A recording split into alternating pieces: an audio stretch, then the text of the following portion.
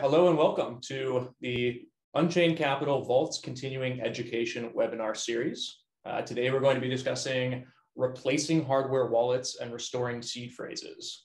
So I'm going to be leading this today. I'll be your host. I'm David Layton, the Director of Concierge Services, joined by Tyler Campbell, our Technical Director of Concierge, and Justine Harper, our VP of Concierge. So if you have not joined us with these webinars before, I just want to touch on, we do these every month, the first Friday, and these are exclusive for our clients. We do post these about a week after we record them to YouTube, so you can go back to reference or share them.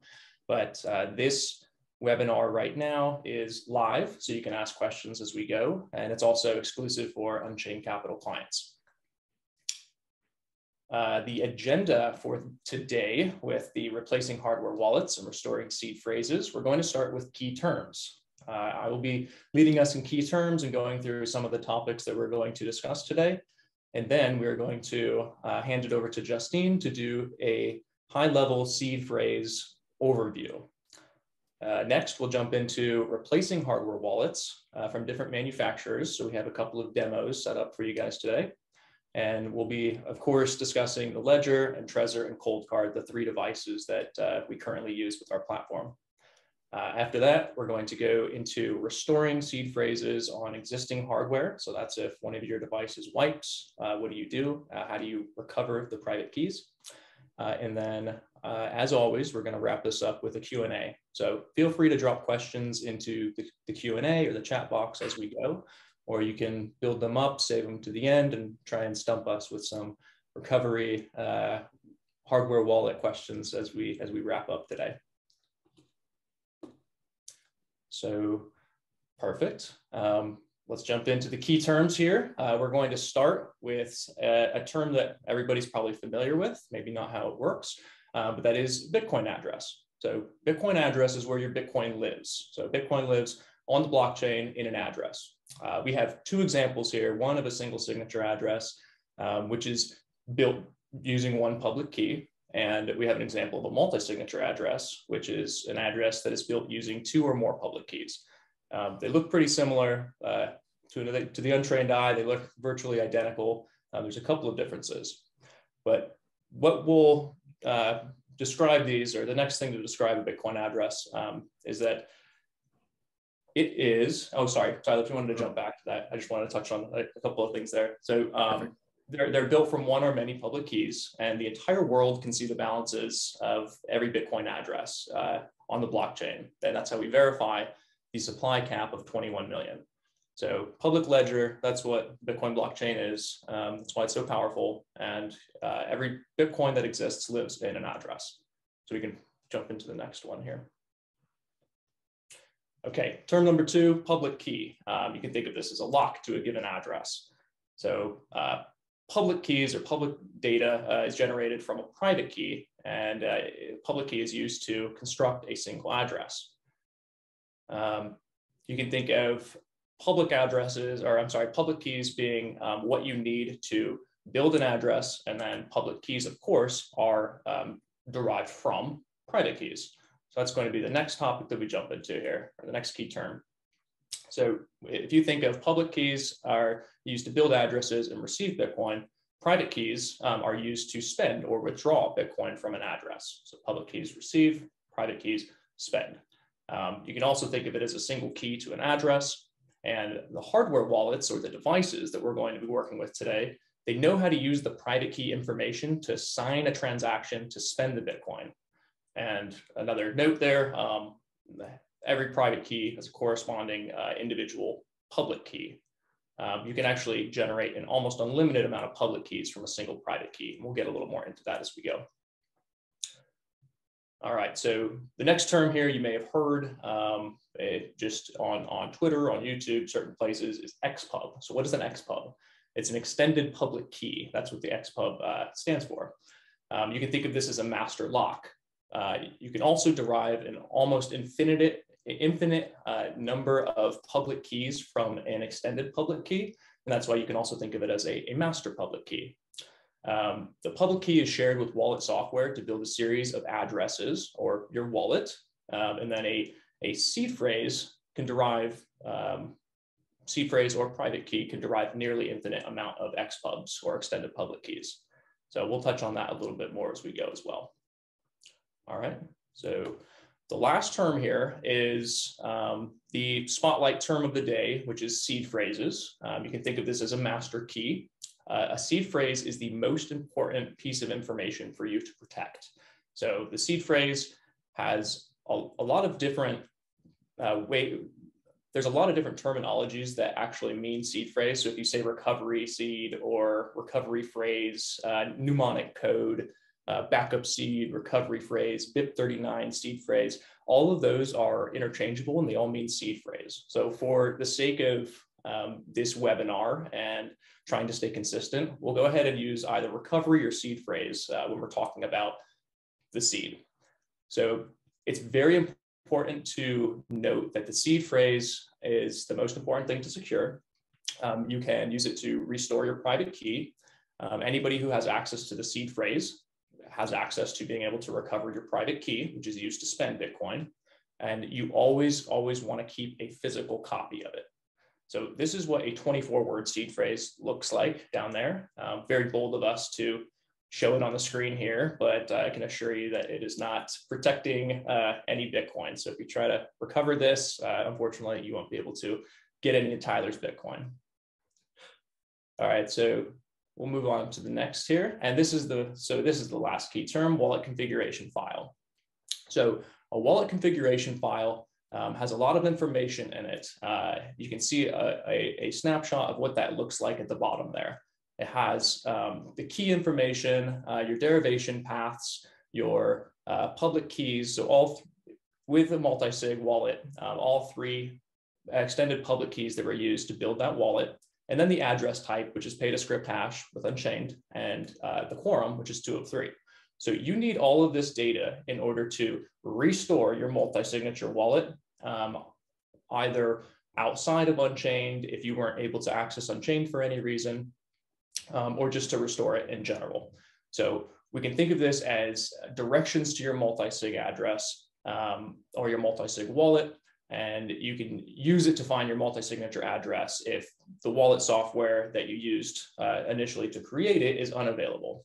And then, of course, it has all of the XPubs. So I kind of described that at the beginning, but it's very important to know that if you build a multi-signature wallet, you want to have a wallet configuration file saved to cloud storage behind some layer of encryption so you can access it from multiple devices. And I say that it's important because the most important thing that we do at Unchained is teach people how to take custody of their Bitcoin and remove every single point of failure.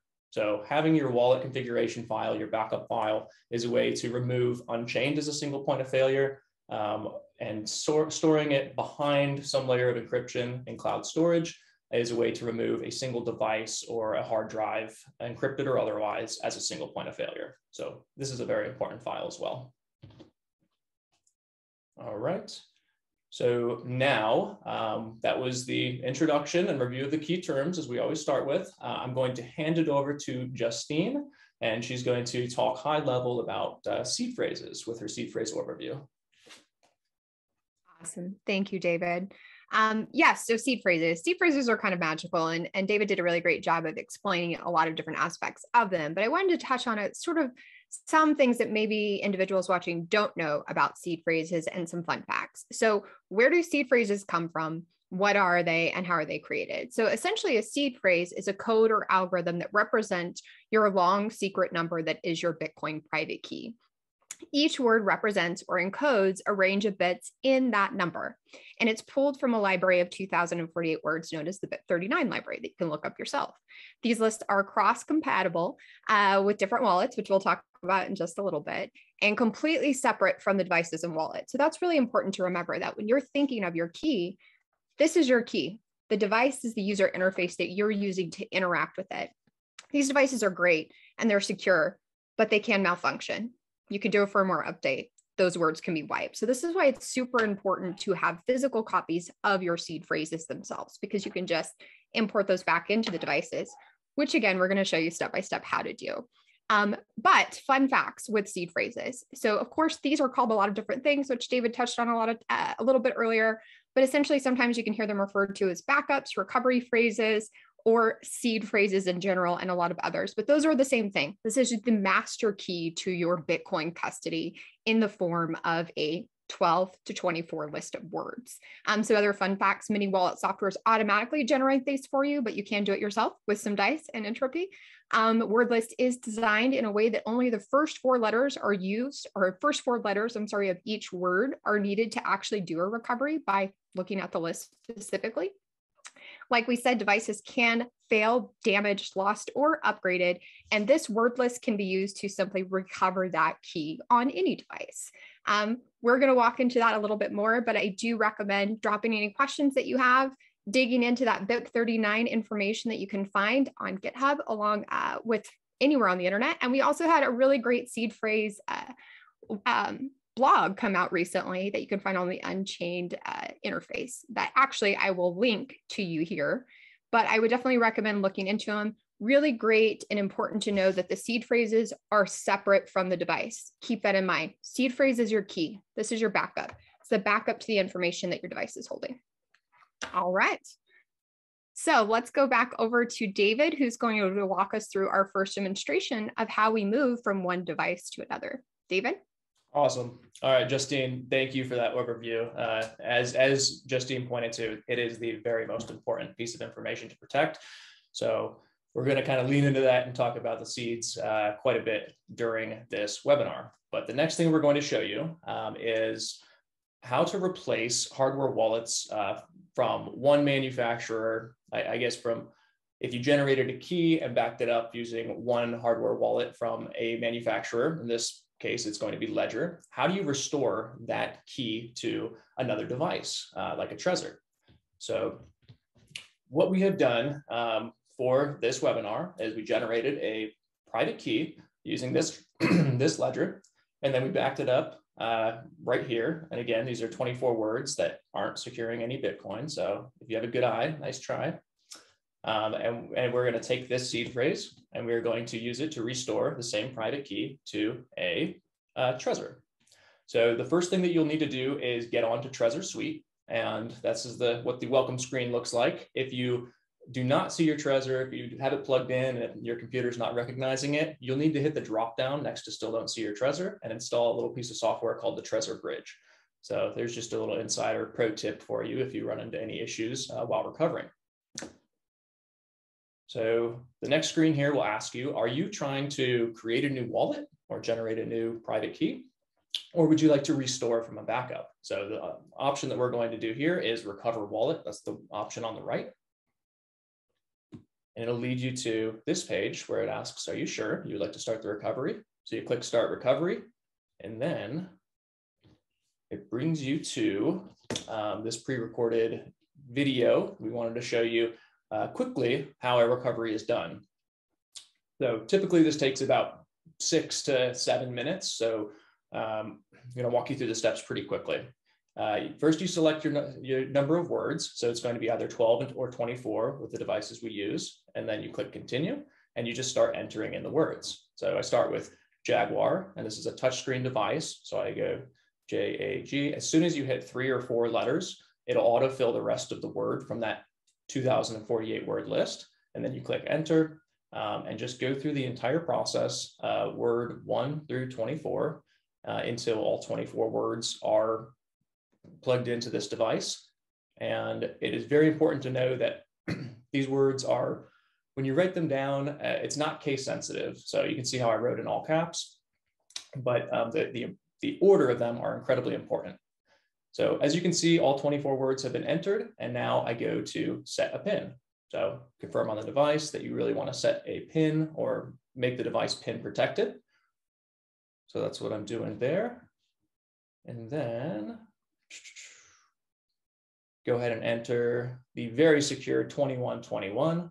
Obviously, that's a nod to Bitcoin's 21 million market cap, or not market cap, supply cap. And then just like that, you have successfully enabled the PIN and you have restored a private key on a device that was not originally used to generate that private key. So very important to know, you could also do it with a ledger, a Coldcard, a Trezor, any device. All right, so pop over to the next slide here. And this is the screen that you will see if you did it successfully, recovery completed. Okay. So beautiful. The next thing that we're going to jump into here is Tyler's going to take over and show you what a Trezor or ledger recovery looks like on a Coldcard. So it's slightly different from just going from one ledger to a Trezor. Coldcards are typically for a little more technical users. There's always a little bit of a difference, something that you need to program it to understand, or just something different with the Coldcards, and that's kind of what we will touch on here. So if you'd like to go ahead and begin, Tyler. Awesome. Thank you, David. I do have my Coldcard mug too, because this is the section that I get to cover. So I'm like fully in matching theme here. When we're talking about Coldcards, really the thing to note with Coldcard devices is that they are air gapped, meaning we don't plug them into the computer, but they do offer you the ability to import an existing wallet. Maybe you have 24 or 12 word seed somewhere else coming from a ledger or a Trezor device. You can import that existing seed into your Coldcard. So if you're using a Coldcard and you'd like to wipe it completely, the steps that you would use to do that are in the advanced menu. And within advanced, there's a danger zone area. From that danger zone area, you could select seed functions and wipe your device. That is for wiping a device that's already in use. But let's say you have a ledger and you want to import your ledger seed into a brand new Coldcard. Well, after you plug in your Coldcard and configure your PIN, you're going to see this screen on the far left here, which is has new wallet at the top, and then underneath that it says import existing, and that's what you'd select. So you'd press the check mark for import existing, and then on that middle screen, similar to how David showed with the Trezor, you're able to select the number of words that your importing seed contains. So we have 24, 18, 12. Now, once you make your selection there, on the far right side, you'd be able to enter word 1 all the way through 12 or 24, and you do it kind of in a similar fashion, although it is just a little bit more time consuming. You select the first letter, and as Justine mentioned earlier, actually, you only need the first 4 letters of the seed. So if my word was gallery, for example, I would need G-A-L-L. That's why I have G selected there.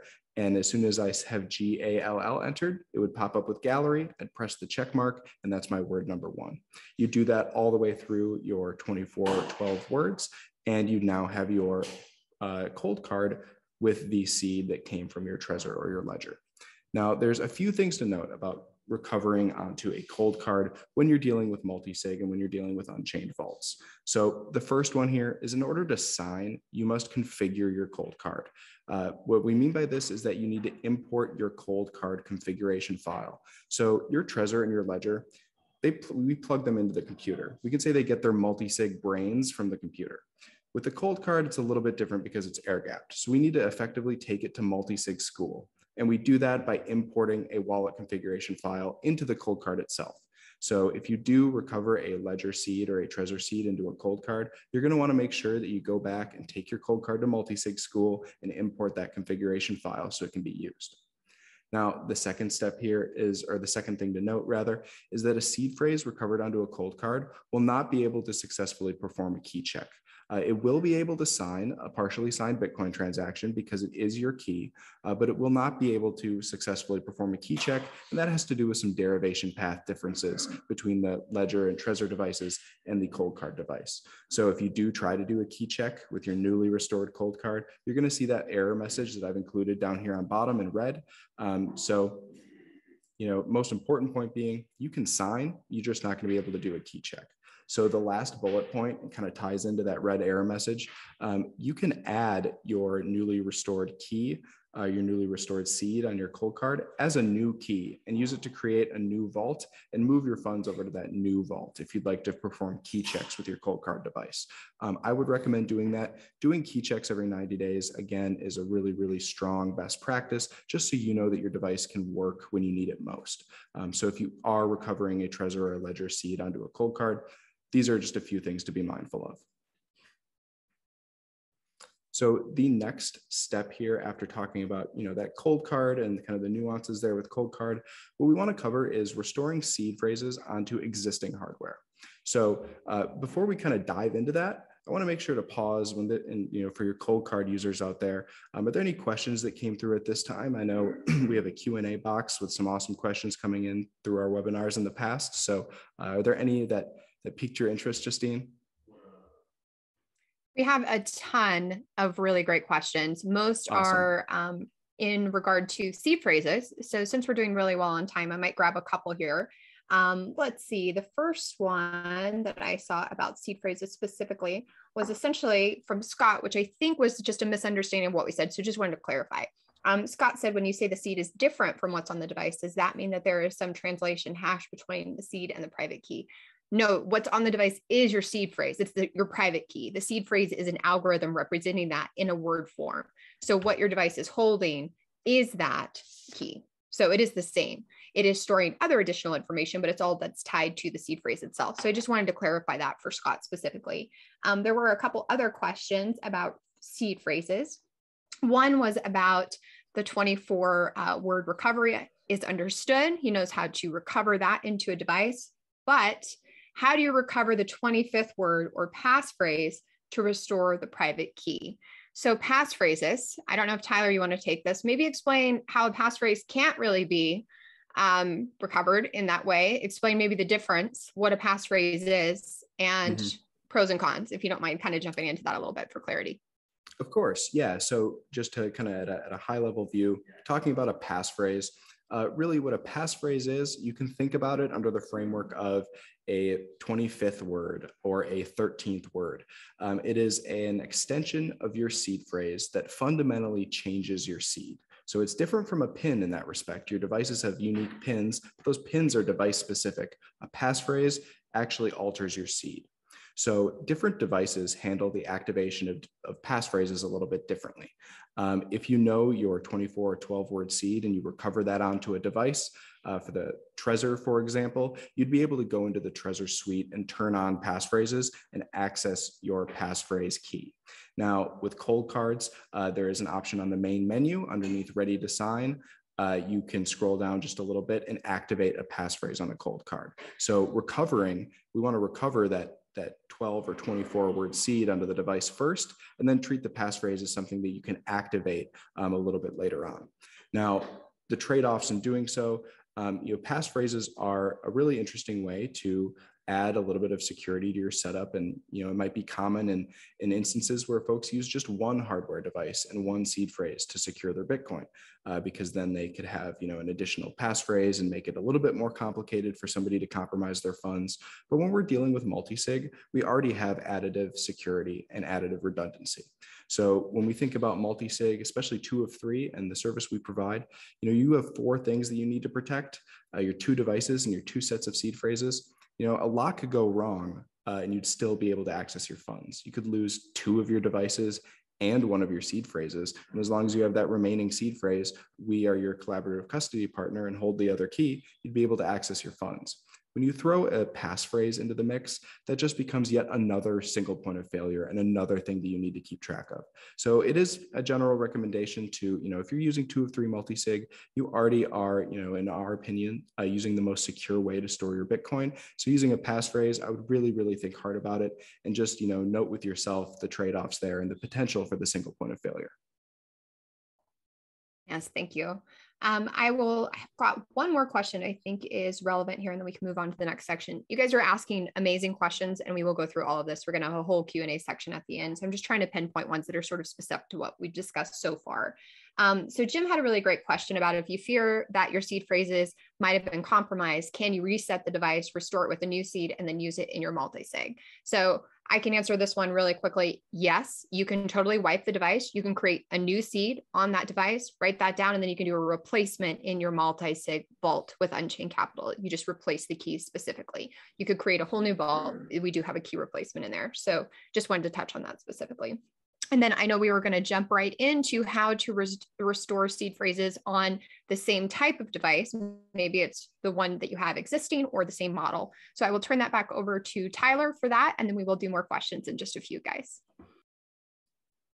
Perfect. So what we're talking about here is restoring seed phrases onto a Trezor. So let's say you have a Trezor and you really like it, and you work with it all the time, but something might happen to it and you need to recover your existing seed phrase on your existing device. So a couple of situations where that might occur is, hey, as Justine mentioned early on, these devices aren't perfect. And so if your device unintentionally wipes during a firmware update, that might be an instance where it's like, okay, now I have my device, but it's not loaded up with my seed phrase. What do I do? The second instance is a forgotten PIN. So PINs are device specific. And I mean, the world we live in now, we have passwords for everything, PINs for everything. If you forget your PIN, then, you should be able to reset your Trezor device. And that's where you still have your existing device, but you just need to wipe it and add your seed phrase once more. So a forgotten PIN could cause the device to become inaccessible. The last one is if your device is damaged or malfunctioning, but you want to just replace it with the same model device. So in order to do this for the Trezor, and I'm going to show screenshots here, or pictures rather, of the Trezor Model T, and I'll be able to note, the slight differences with the Trezor Model 1 as well. So in the case of a device unintentionally wiping during a firmware update, the Trezor suite is going to look the same as it is when you set it up as a brand new device when you plug it in. So if your device wipes during a firmware update, you go to plug it in. The Trezor suite shows you this setup right here. It just says setup Trezor. When you're expecting fully just to be logged into the Trezor suite, that's when you can click setup Trezor. You're going to see that screen there on the right-hand side. You can select recover wallet and work through that same workflow that David showed in his video just a short while ago. So if your device unintentionally wipes, the Trezor suite does have this handy recovery flow for you. Now, in the case where you have a forgotten PIN, you do need to load up your Trezor device in what's called bootloader mode. So bootloader mode allows you to essentially bypass the PIN in order to wipe the device. So with bootloader mode for the Trezor Model T, what you're going to want to do is plug your device in while rubbing your finger on the screen of the device. It's a little bit of a weird workflow, but the screen then will appear in your Trezor as shown there. So it's going to say bootloader, the firmware version by Satoshi Labs, and then it's going to ask you to connect to host, and you can press the little check mark there. So that's what the bootloader screen looks like on the Trezor Model T. For the Model 1, in order to upload or to plug that device in and load it up into bootloader mode, you're going to want to plug it in while holding down the two buttons on the device. And then it is going to display on the screen that it is in bootloader mode. So you want to make sure to have those two buttons held down. Once you are loaded up into bootloader mode, what you can do is access wallet.trezor.io from a compatible browser with Trezor to proceed to resetting your device. So I have a screenshot here for you. I've noted in the upper left-hand corner of the screen, wallet.trezor.io, and then down on bottom, we have the factory reset button where you're able to reset your device. You're going to be asked to confirm one time on your device, and then your device is going to be wiped.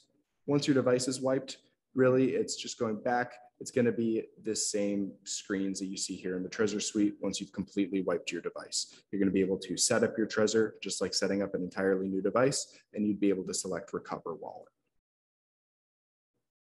So this is that that extra confirmation screen before you do wipe the device. Just want to make note, you will be asked by Trezor, do you really want to wipe your device? Your seed will be erased. And if you are confident that you do have, again, your seed physically secure, this cannot be overstated. We do want to make sure whenever you're wiping your device, intentionally, right? If you forgot your PIN, you do want to make sure, again, you have your seed physically secure. Awesome. So now we are at the Q&A portion, and as evidenced just a short while ago, we have some awesome questions coming through. So I will hand it over to Justine to see which questions we can start tackling first. Perfect. Well, thank you for that. And I know we just threw a lot of information at everybody, so we have a lot of really good questions. I know we had some frequently asked questions that come up often. David, did you want to go through those real quick while I sort of organize which questions we're going to do first? Yeah, absolutely. And again, thank you, Tyler. That was, I think, going through the replacing the wallets or just replacing, restoring, and then what happens if your seed gets wiped, device gets wiped during a firmware update is incredibly important. They're all pretty similar, but there's enough nuance and difference between them that it's great to touch on all of them. So thank you. The next section, as Justine said, we're going to go into the Q&A, but we did have a frequently asked question that comes up on most of the webinars that we touch on this type of topic. And it's, do I need to replace my key within my Unchained vault if I replace my hardware wallet or my hardware device? No, you do not. So long as you have, again, from the demo, say you generated a private key here, you backed it up, here's your seed phrase. So long as you have this piece of information, you can use it to restore your seed, restore your key to a Trezor device, Coldcard, another ledger. You do not need to do anything within your vault. You will then be able to apply signatures using that same key with a new device. So you can always, as Justine said, replace, do a key replacement. You can also upload as many keys as you would like to Unchained. There's not a limit to that, as well as creating as many vaults as you would like. So it's important to touch on that also. Let's go ahead and I think that's the one I wanted to cover. Let's go ahead and pop back over to Justine. If you have a Q&A from the chat, I see we have quite a few. So let's go ahead and get started. We do. Yeah, we have some really good ones and I've been trying to organize them along the way. So yeah, I just want to kind of wrap it up a little bit of what we've just seen. So essentially we've gone over how your seed phrases are completely separate from the device itself and how you can change those devices and keep the same key, and how you don't have to change that within your Unchained Capital vault because it is the same key. You're just using a different user interface to interact with it. Of course, the Coldcard being a little bit different there, which Tyler went over.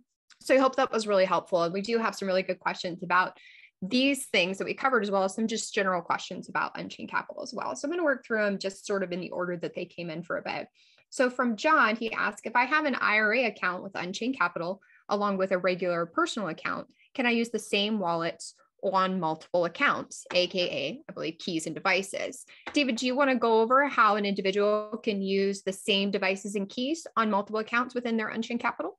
Yeah, absolutely. So I think Tyler touched on it briefly, derivation paths. So you can use the same private key to generate an almost unlimited amount of public keys or XPubs. And that is, it's okay to use the same private key to use a specific derivation path to produce a extended public key in your personal account.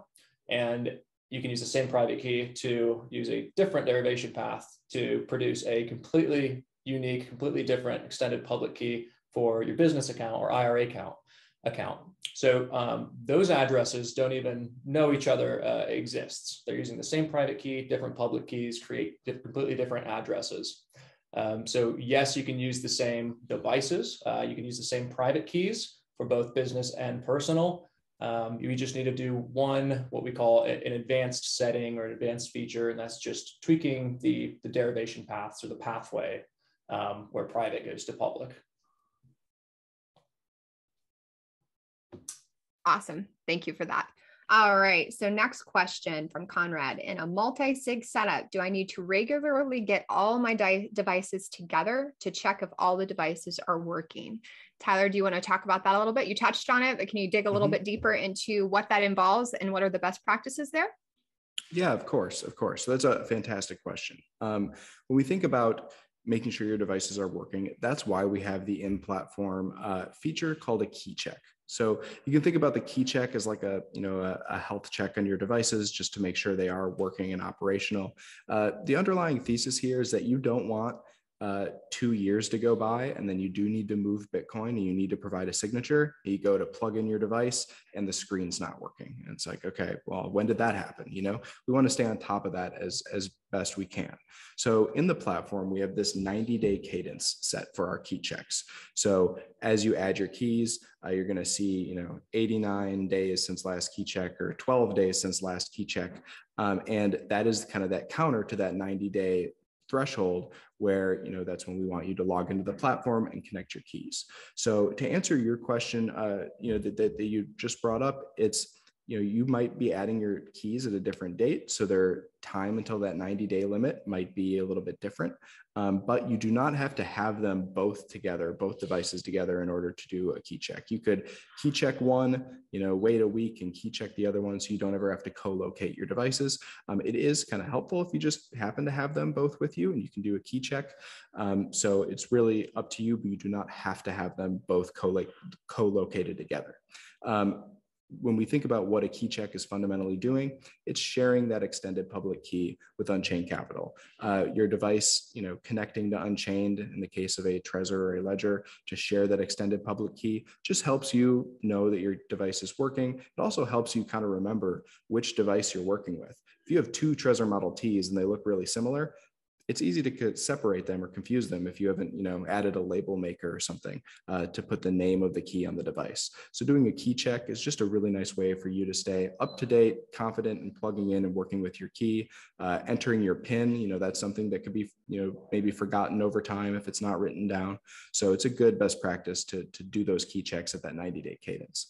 With your Coldcard, it's exporting a public key file to your micro SD card, and you want to be in the mindset of wanting to do that every now and then, just so you know that your Coldcard can write things to that micro SD card, because ultimately that's how it signs transactions. So really, it's just making sure that your device is accessible, usable, especially when you need it most. Perfect. Thank you for that. And I just want to add on, yes, goal is for you not to bring your keys to the same location ever, right? So the site is actually designed for you not to have to do that. So you don't have to do those key checks at the same time, even if it's alerting you, hey, you've got this key check due. It's totally okay to wait till you're at that second location for your second key. I say that because there's a follow-up question from John asking, can you talk about what happens if you don't key check with Unchained Capital after 90 days? What happens to the keys if I want to access my vault after? That's a great question. Essentially, what's going to happen is you're going to get a lot of emails, right? And then on these emails, it's going to tell you that this key is going to be essentially turned off, right? And all that means is it's going to sit there until you actually plug it in and activate it again. So nothing occurs to your Bitcoin. Nothing changes from your Bitcoin custody standpoint. You still hold the keys. So it's really best to wait until you go to those separate locations and just do a key check rather than trying to rush, make mistakes, have things in multiple locations or the same location and so forth. So from Unchained standpoint, nothing really changes from a custody standpoint. We just are simply going to disengage that key until you plug it back in and use it again or do a key check.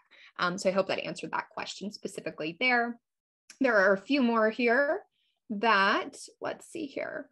So from Jeff, and David, maybe you could touch on this a little bit. He's asking if we know the failure rate of these devices. I don't think we know the failure rate, but we can maybe talk about a little bit that these devices aren't perfect. And that's why seed phrases are important. And maybe, how many times do we see a client that has a firmware update that wipes the device? Yeah, no, that's a really good question. It's hardware, so we operate under the assumption that it will probably break at some point in the future. That's why we can't stress the importance of having that physical seed phrase backed up. It's very important.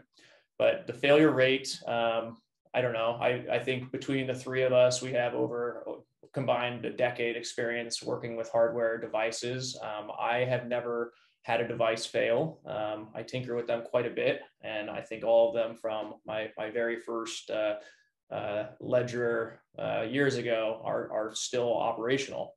Having said that, I have heard stories about people who have not backed up their seed phrase, just had the device itself with the key on it, and something happened. It was wiped, it was broken, screen stopped working, and that's obviously a situation you would never want to be in. So I don't know if Tyler or Justine, if you guys have seen a device fail. I think my only experience is where touchscreen, one of the corners didn't work while I was on a call with a client. We ended up replacing it.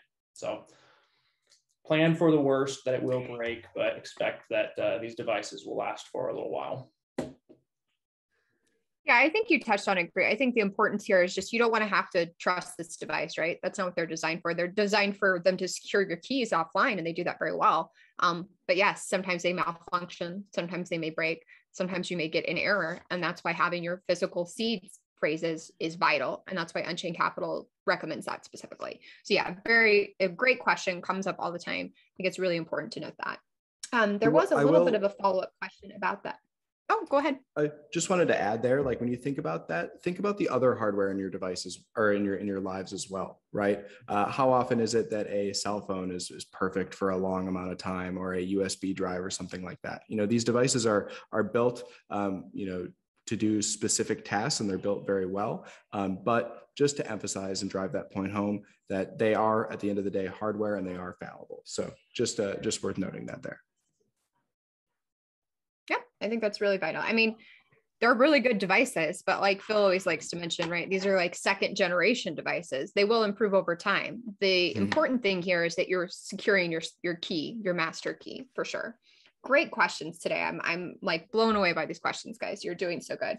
I see you're doing so good. These are just really good questions.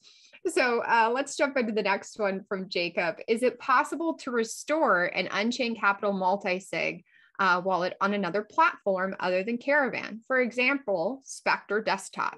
This is a great question. We actually did a webinar about this not too long ago, Tyler. So if you want to actually maybe jump in, do a quick overview of how that works, and then I can actually go and grab the webinar to share. Awesome. Yeah, no, it's fantastic question. And again, that is that power of, you know, using that wallet configuration file. And like David mentioned in the key terms, you know, not having Unchained Capital as a single point of failure, right? You'd be able to recover your multi-sig vault in another Bitcoin wallet coordinator software, right? That's what they're referred to. The webinar that Justine's going to grab, in that webinar, we rebuilt a multi-sig vault, not only in Caravan, but also over in Sparrow wallet, as well as Electrum. So those are really popular choices. Sparrow wallet recently came out with version 1.5, and they're beyond that now. But what you'd be able to do with Sparrow wallet, it's really just a 6-click recovery. You just import that wallet configuration file, and Sparrow instantly reads, just much like Caravan does, your extended public keys, those paths, and even your key names. So it's really, really slick. Electrum, a little bit more complicated. You do have to manually copy and paste your public keys and your derivation paths. But at the end of the day, yes, you can rebuild your vault in Caravan, Sparrow, and Electrum. I know the question was specifically targeted at Spectre. Right now, at least to my knowledge and my own testing, the wallet descriptors for P2SH, multi-sig, quorums, are not supported by Spectre at the moment. So that is one limitation of rebuilding your multi-sig vault over in Spectre. But as you know, Justine was just mentioning about these devices improving. Also, we have incredible talent in the Bitcoin space, and open source wallet platforms are improving. Craig Raw behind Sparrow is an amazing, you know, he's shipping code constantly. The team at Spectre is doing the exact same thing. So I would expect, you know, in due time in the future, the greater compatibility between all of these wallets and the standards associated with them is going to be increased over time. I do encourage you to check out that webinar that we did, though. I think that would cover a lot of information.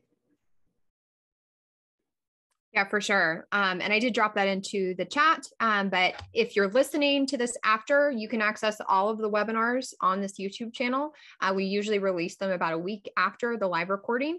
And so you can see all of these past webinars there for you to reference back to. So this is sort of similar question or follow-up that maybe David, you could handle here.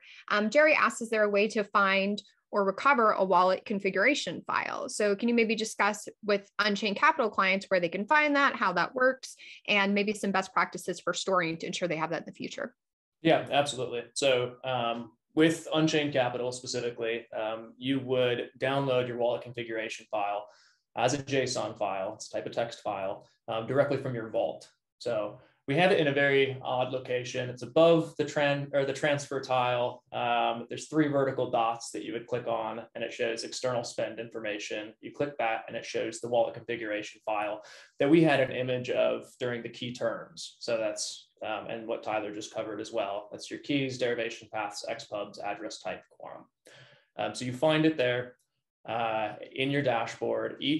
This is actually important to touch on. If you create a second vault or a third vault, each vault will have its own unique wallet configuration file. So as you create new vaults for organizational purposes, you're going to want to download its own unique wallet config file from the vault. And then again, store it in encrypted cloud storage so you can access it from multiple devices.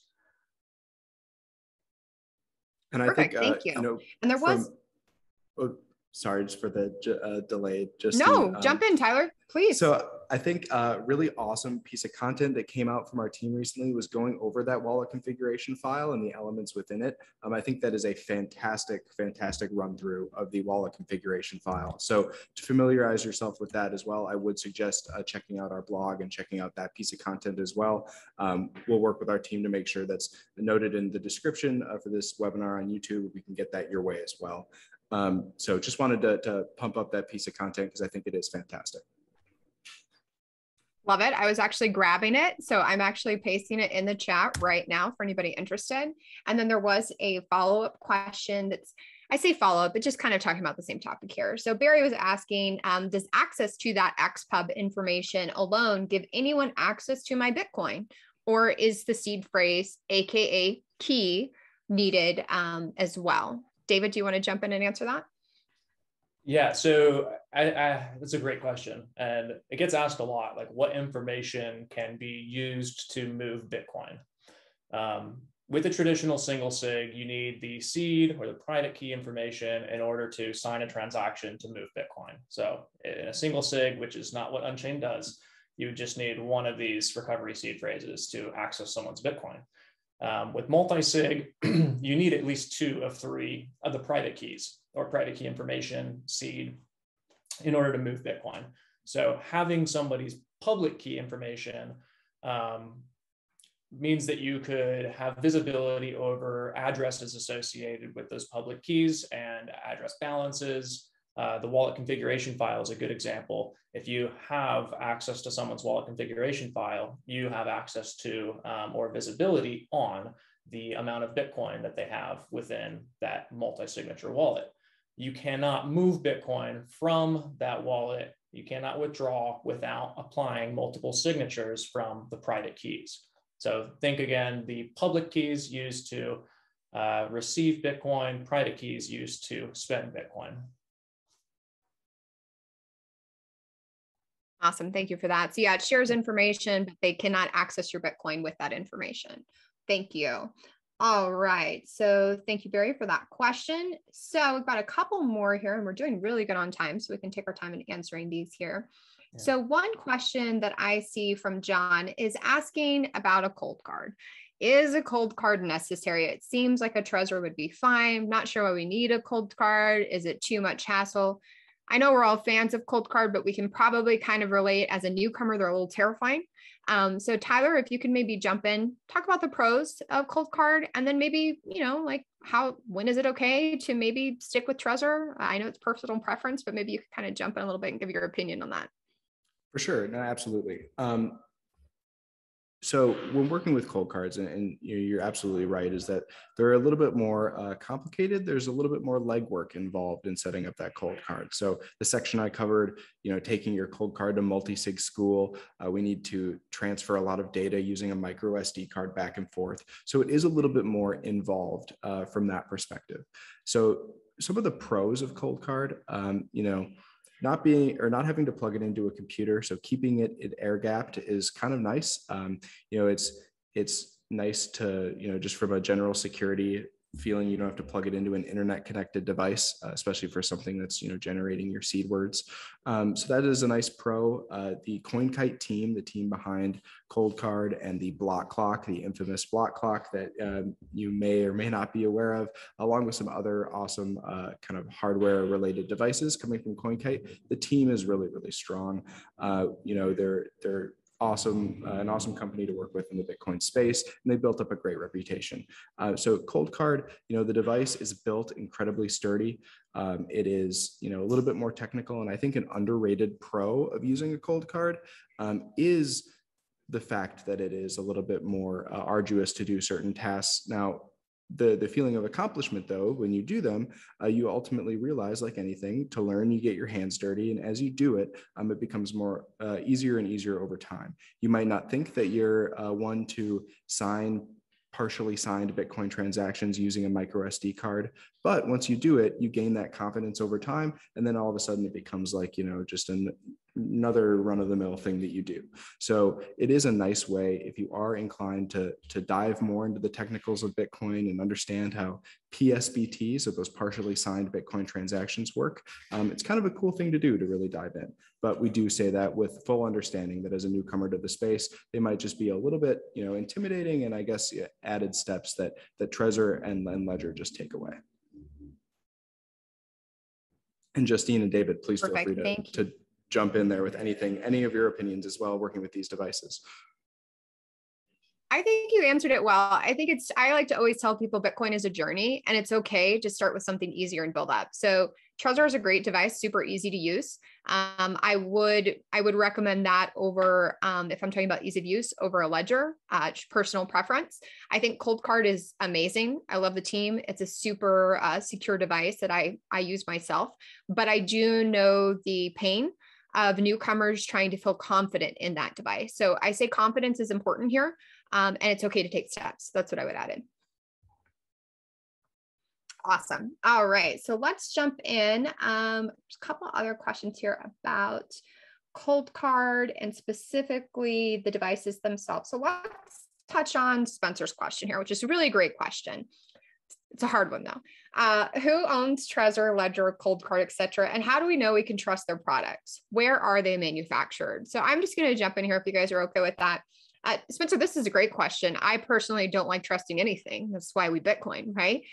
So these manufacturers have been around for a long time. They're very much a trusted name in the space, but because we don't want to trust, we also know that that software is open source and you could actually verify it yourself. And the whole entire Bitcoin community is constantly doing that. So that's something that you can find on their sites. Usually they do have their GitHub listed, but I do recommend not trusting those devices. And that's why multi-sig is great, because it eliminates those single points of failure. And your key is the important part. The user interface that you use is important as well, but the key is the key, right? But yes, you could go on and actually verify that information yourself. So just wanted to kind of touch on that because I think it is a great question. Yeah, we don't want to trust these companies. We want to verify for sure. All right, so John has a question about Trezor's Shamir backup seed splitting. I don't know if David or Tyler, if one of you feels a little more strongly about it, what do we think about it? What is it? Maybe a very quick overview of what that even is for those who are not aware, and maybe describe what it's trying to solve and our thoughts on it when it comes to Unchained Capital multisig. So I'm definitely happy to take this one. I wrote a Twitter thread on it not too long ago. If you read the Twitter thread, my uncle didn't actually ask me about the differences between multisig and Shamir secret sharing, but it was a fun way to start the thread. So in talking about Shamir secret sharing, it's something that is shown predominantly on the Trezor setup, right? You could create a standard seed backup, or you could create, a Shamir secret share. Now, what you're doing there is, instead of using 3 different seeds, you are taking your existing seed and splitting it up into 3 parts.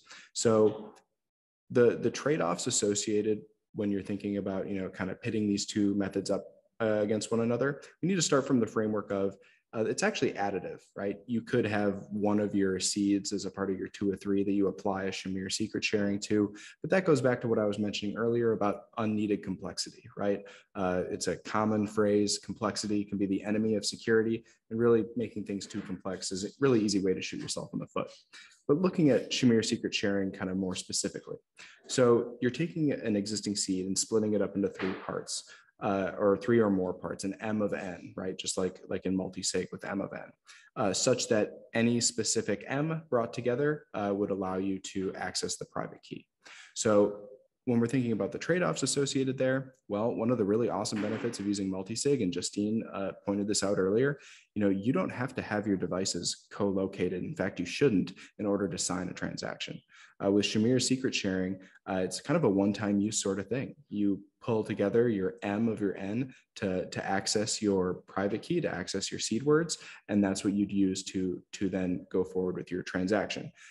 You would also need then to set up a Shamir secret sharing after you spend if you wanted to maintain that level of security. So along with kind of the technical prowess that you need in order to set up Shamir secret sharing. And props to the Trezor team. They've made that a little bit easier with their slip 39 protocol. But it is just a little bit more technical know-how involved. And you do have to bring your secrets, right? Your Shamir secrets together to reveal your private key. So when we're thinking about kind of the, more than just a one-time use, multi-sig really shines in that area. And I do think it is a superior way of key distribution, or a superior method rather. Again, Justine, David, please feel free to jump in as well. That was perfect. That was perfect. I was going to say, it is sort of it's one of those things where it's a personal preference, just like we talked about passphrases earlier. I'm personally not a fan of passphrases with multi-sig, but then I can't tell you not to do it, right? So it's a personal preference thing. You got to dig in, you got to ask these questions, you got to get the pros and cons, and you make that decision for yourself. But I think that was a great answer for sure. So we have a couple more minutes. So I'm going to go through a couple more questions here from you guys. You have really great ones. Jeff had a question about, can a third key like a Coldcard be used as an additional backup to the two Trezors in a vault? I'm going to clarify why I think you're asking here, Jeff. And if I'm incorrect, go ahead and yell at me in the text box. But I think what you're asking is if you can use a Coldcard to also store one of the keys to back up the Trezor, because on your vault, you can only have your two keys because it's a 2 of 3 multi-sig. But device, remember, is just a user interface. So if you wanted to import the seed phrases into a Coldcard and have that as a backup device, it is something you could totally do on your own. What you need to consider is now you have another piece of information you need to store securely, right?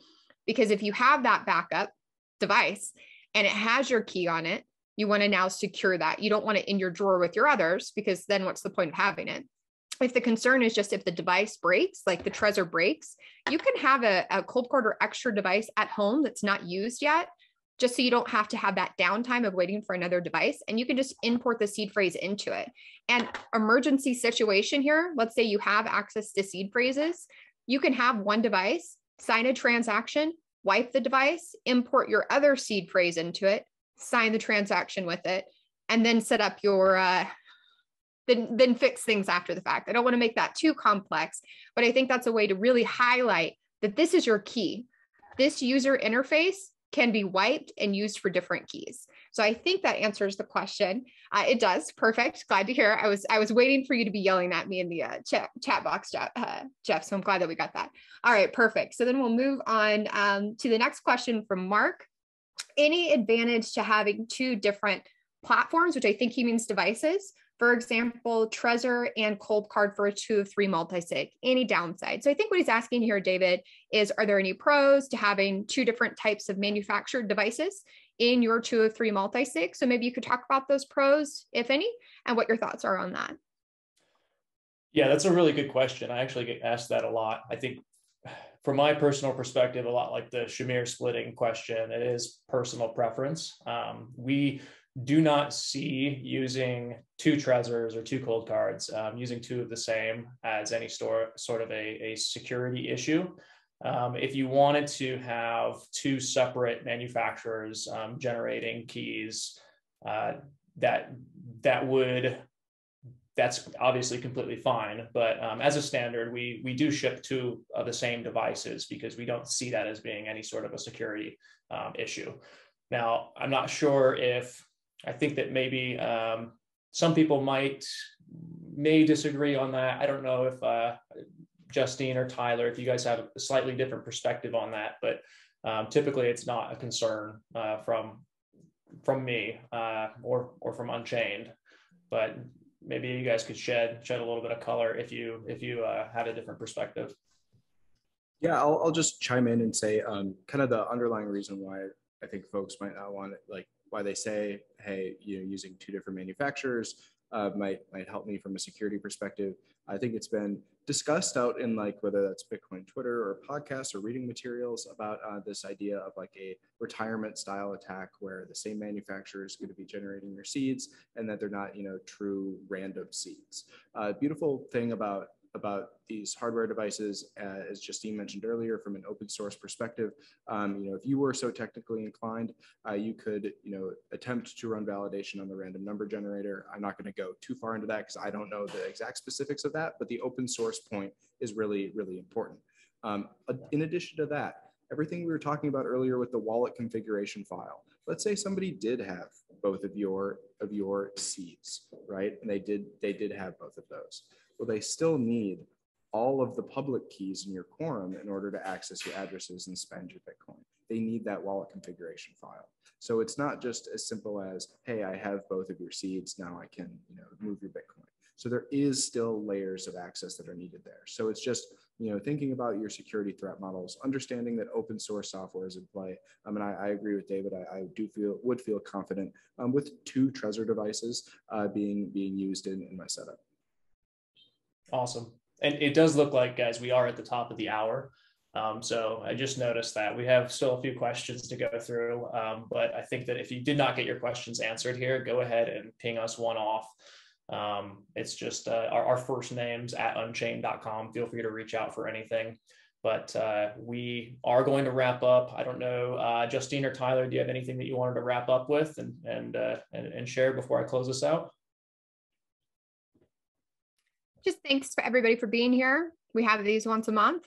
Make sure you're checking your emails. I'm sure David will let you know a little bit about this. This is recorded. We always get questions about these being recorded. They are always recorded, and it will be posted on our YouTube channel next week. Thanks. Yeah, same for me. It's thank you for all the awesome questions. That's what makes it exciting from our perspective, really engaged clients, and really it's everybody else on the call benefits from us answering other people's questions. So this is really, really awesome. I do appreciate everyone's time here today. Awesome. And yeah, to add to that, I think we need to do a 2-hour webinar where we do 30 minutes of a demo and then 90 minutes of just answering questions, because we could have gone on for quite a while here. So, all right, I'll close this out. Just remember, everybody, these are, to Justine's point, they're going to be first Friday of every month, client exclusive webinars. So if you're an Unchained client, you'll get an email reminder to come join us for webinars, Vault Basics, or Vault Continuing Education. And our next webinar is going to be on January 7th. So that's going to be same time, 11 o'clock a.m. Central Time. And we're going to be covering operational security best practices. So that's probably the most questions we get during onboardings is, where do I keep these devices? Where do I keep the seeds? So we'll be covering all of that in just about a month. And I just want to say thank you so much for spending your time with us today, and happy holidays. And I hope everyone has a great weekend.